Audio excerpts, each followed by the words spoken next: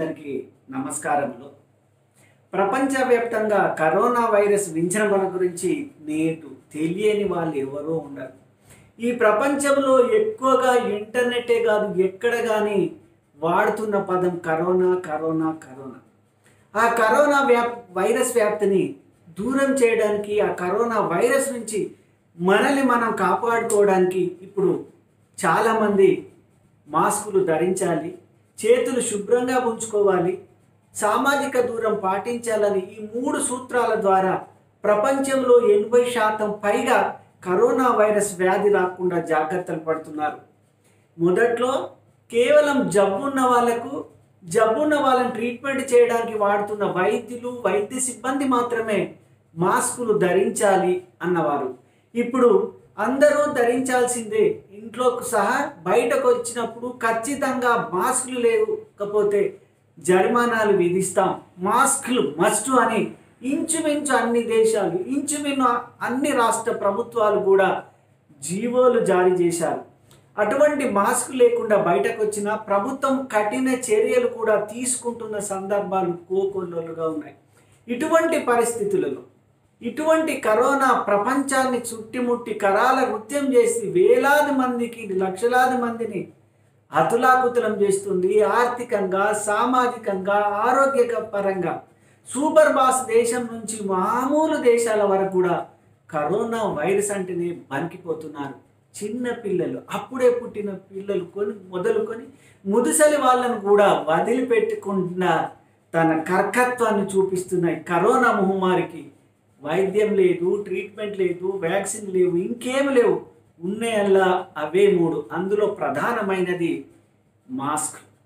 ఈ మాస్కుల ధరలు ఒకేసారి పెరిగిపోవడంతో, ప్రపంచవ్యాప్తంగా డిమాండ్ పెరగడంతో తయారు చేసే వాళ్ళు కూడా లేరు. అది సాధ్యం కూడా కాదు. 138 కోట్ల మందికి ఇప్పుడు మాస్కులు ఎవరైనా సప్లై చేయాలన్నా ప్రపంచవ్యాప్తంగా కూడా అసాధ్యమైంది. అందుకే మన ఇంట్లో మనమే తయారు చేసుకోవడం ద్వారా కూడా జాగ్రత్త పడవచ్చు. అయితే ఇప్పుడు ఎన్ని రకాల మాస్కులు ఉంటున్నాయి, వాటిని ఎలా మనం వాడుకోవాలి, ఎలా వాడితే మనం ఈ కరోనా మహమ్మారి నుంచి మన ఆరోగ్యాన్ని మనమే కాపాడుకోవాల్సింది.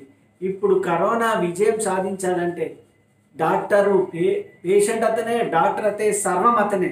తనను కాపాడుకుంటే డాక్టర్ అవసరం లేదు, ప్రాణాలు హరించవని కూడా ప్రపంచ ఆరోగ్య సంస్థ పలుమార్లు చెప్పిన విషయం మీ అందరికీ తెలుసు. అయితే దీని గురించే ఇప్పుడు మన డాక్టర్ బి హర్షిని గారు ఈ మాస్కుల గురించి ఎలా ఉంటాయి, ఎలా తయారు చేసుకోవాలి ఇంట్లోనూ, వాటి యొక్క లక్షణాలు ఏంటివి, ఏమేమి రోగాల నుంచి కాపాడుతుంది, వైరస్ని ఎలా మనం దూరం చేసుకోవాలి, ఇంకేమైనా వాటిని దూరం చేసుకోవడానికి ఇంకేమేమి చర్యలు తీసుకోవాలనే విషయాలను మీకు వివరంగా చెప్పబోతున్నాను. ప్రపంచవ్యాప్తంగా కోవిడ్-19ను నివారించేందుకు ప్రతి ఒక్కరూ మాస్కులను వాడుతున్నారు. ముఖ్యంగా మాస్క్ అనేది సాధారణ ప్రజల దగ్గర నుంచి మెడికల్ సిబ్బంది, డాక్టర్స్ మరియు పారామెడికల్ స్టాఫ్ తప్పకుండా ఉపయోగిస్తున్నారు. అయితే ఈ మాస్కుల యొక్క వినియోగం ఎక్కువ అవ్వడంతో దీని డిమాండ్ చాలా పెరగడం వల్ల మాస్క్ అనేవి చాలా తక్కువగా దొరుకుతున్నాయి. మెయిన్లీ మనం చూసుకుంటే ఫార్మసీలో కూడా ఈ మాస్క్ అనేవి దొరకడం లేదు. నేను ఈ వీడియోలో మీకు మాస్క్ని మళ్ళీ ఎలా రీయూజ్ చేయాలి అనేది చెప్తాను. అసలు మాస్క్ అంటే ఏమిటి? మాస్క్ కనుక చూసుకుంటే ఇంతకుముందు డాక్టర్స్ మరియు పారామెడికల్ స్టాఫ్ మాత్రమే వాడేవారు. ఇవాళ మటుకు కోవిడ్-19ను నివారించేందుకు ప్రతి ఒక్కరు దీన్ని వాడుతున్నారు. మాస్క్ అనేది ఒక బ్యారియర్ని క్రియేట్ చేస్తుంది. మీ మాస్క్ని, అంటే ఈ మాస్క్ని మీరు కవర్ చేసుకుంటున్నట్లయితే ఇది మీ ముక్కును మరియు మూతిని క్లోజ్ చేస్తుంది. ఎప్పుడైతే మీ ముక్కు మరియు మీ నోరు క్లోజ్ అవుతుందో దీని నుంచి వచ్చే ఏ సెక్రీషన్స్ కానీ, నోటి నుంచి ద్వారా తుంపర్లు కానీ, మీకు జలుబు ఉంటే దానిపై నుంచి వచ్చే ఏది అయినా కానీ దానిలో ట్రాప్ అవుతుంది, అది బయటికి వెళ్ళదు.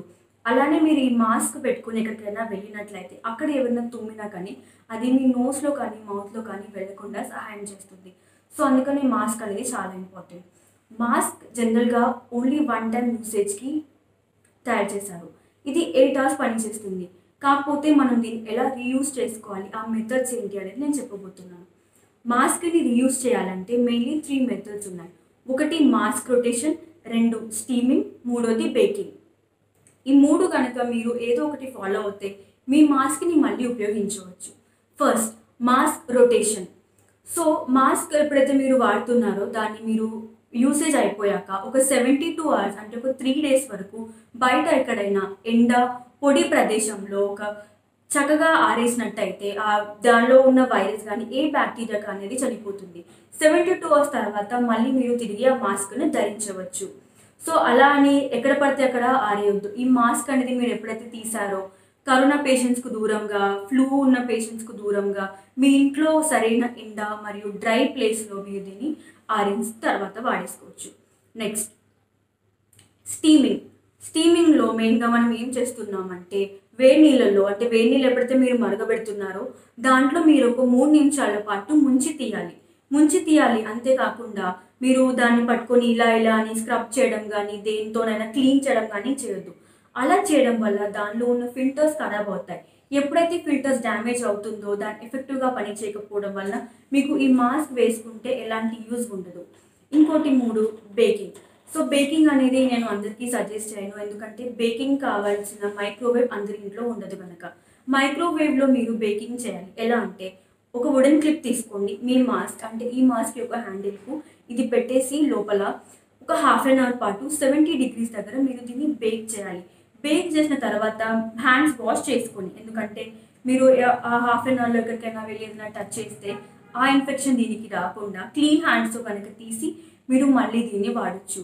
సో చెప్తున్నాను కదా, 3 మెథడ్స్ ఉన్నాయి. మాస్క్ రొటేషన్, స్టీమింగ్, వేడి నీళ్ళలో ముంచి తీయడం మరియు బేకింగ్ మైక్రోవేవ్ ఓవెన్లో అరగంట పాటు చేయడం.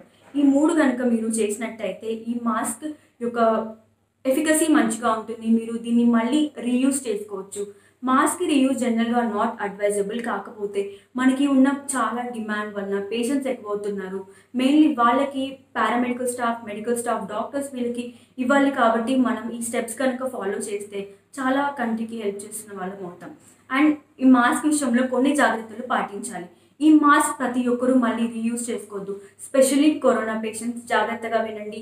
మీరు కనుక ఒకసారి మాస్క్ని పెట్టుకున్నట్లయితే నెక్స్ట్ టైం ఆ మాస్క్ని యూజ్ చేయొద్దు. అది డస్ట్బిన్లో పడేసి మీరు పక్కా ఇంకొక మాస్క్ యూజ్ చేయాలి.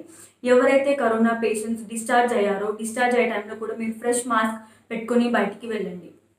ఇంకొకటి, ఆరోగ్యంగా ఉన్న వాళ్ళు కూడా ఈ మధ్యలో ఎండ్ మాస్కులు కొంటున్నారు. దయచేసి కొంచెం మెడికల్ స్టాఫ్కి అది వదిలేస్తే బెటర్. మీరు క్లాత్ మాస్క్ కానీ పేపర్ మాస్క్ కానీ మీరు ఇంట్లో DIY చేసుకున్న మాస్క్ కానీ మీరు పెట్టుకున్నట్టయితే ఇది బెటర్ అవుతుంది. ఎవరికైతే శ్వాసకోశ సంబంధిత వ్యాధులు ఉన్నాయి, వాళ్ళకి న్యూట్రిషన్ రావడం కానీ, ఎవరికైతే కోల్డ్ ఫ్లూ ఇలాంటి కండిషన్స్ ఉన్నాయో వాళ్ళు దయచేసి మీ మాస్క్ని రీయూజ్ చేయొద్దు, ఎందుకంటే మీ సెక్రిషన్స్ చాలా టైం వరకు ఉంటాయి. మీరు మాస్క్ని రీయూజ్ చేయకుండా కొత్త మాస్క్ తీసుకోవాలి. అలాగే క్లాత్ మాస్కుల్లో మీరు చాలా జాగ్రత్తగా ఉతికి ఎండకి ఆరేయాలి మరియు ఒక 1 day తర్వాత దాన్ని తీసేయాలి. ఎప్పుడైతే మీరు మాస్క్ని ఉతుకుతున్నారో ఆ టైంలో కూడా మీరు ముందు దాని తర్వాత హ్యాండ్స్ని త్వరగా వాష్ చేయాలి. సో మీరు ఇంట్లో క్వారంటైన్ ఉంటున్నారు, ఈ మాస్కులు అవన్నీ ఉపయోగించడమే కాకుండా పర్సనల్ హైజీన్ పాటించాలి. WHO అండ్ కేసీఆర్ మోడీ గారు చెప్పినట్లు హ్యాండ్ వాషింగ్ 20 minutes చేయడం, ఇవన్నీ కాకుండా మీరింట్లో ఏమేం ప్రదేశాల్లోకి అయితే చాలా వెళ్తున్నారో, లైక్ డోర్ నాబ్స్ మనం ఫ్రీక్వెంట్గా టచ్ చేస్తూ ఉంటాం, మీ ప్లేట్స్ చాలా ముడతాం, మార్నింగ్ లేవగానే బ్రష్ చేస్తూ ఉంటాం, అందరూ ఒక హ్యాండ్ వాష్ బేసిన్ దగ్గర వెళ్తారు, అక్కడ కొంచెం మీరు స్పిరిట్తో క్లీన్ చేయడం కానీ డిస్ఇన్ఫెక్షన్ చేయడం కానీ చేస్తే అక్కడ ఉన్నది క్యూర్ అవుతుంది. అండ్ దట్టు సోషల్ డిస్టెన్స్ మీరు చాలా సీరియస్గా తీసుకోవాలి. ఎంత కుదిరితే అంత మీరు దూరంగా ఉండి చూడండి. ఇలాంటి మెథడ్స్ మీరు పాటించినట్లయితే కరోనా మీకు అసలు రాదు. నా వీడియోని విన్నందుకు ధన్యవాదాలు.